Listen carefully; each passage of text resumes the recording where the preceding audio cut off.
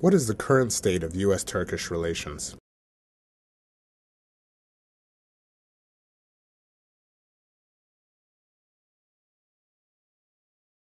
Well, certainly U.S. Turkish relations have started to improve a bit over the past year, but they're not where they need to be. Turkey has really been a cornerstone of U.S. national security policy for decades, since the beginning of the Cold War and Turkey's entrance into NATO in the beginning of the 1950s. However, the relationship started to break down in 2003 with our decision to enter into Iraq.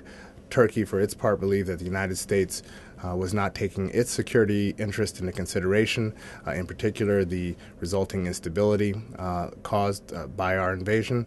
And the United States felt that Turkey was not being a loyal ally because they did not allow us to use a certain space in Turkey to enter into northern Iraq.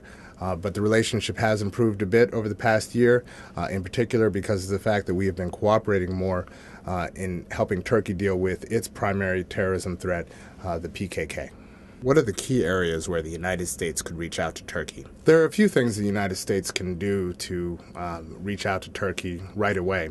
I think one of the easiest ways would be for the United States to make Turkey one of the first stops on President Obama's overseas tour after inauguration.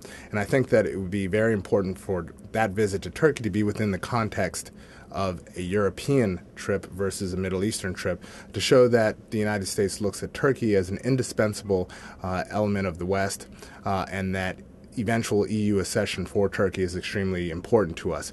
The other thing we can do is to continue to cooperate vigorously in helping Turkey battle the PKK and to help bring together Iraq, the northern regions of Iraq in particular, and Turkey, and help them cooperate more on economic, diplomatic, and military matters.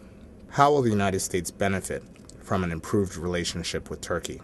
I think it's critical for the United States and Turkey to rebuild the relationship, largely because there are very few security challenges that the United States and Turkey don't share, whether it's stabilizing Iraq, Afghanistan, or the Balkans, dealing with international terrorism more broadly, dealing with the Iranian nuclear threat, or dealing with peace in the Middle East. The United States and Turkey share these concerns and need to work closely together.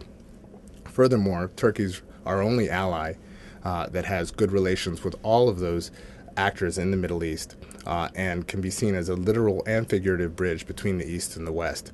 So going forward, I think it's one of the top priorities of the United States to rebuild that relationship.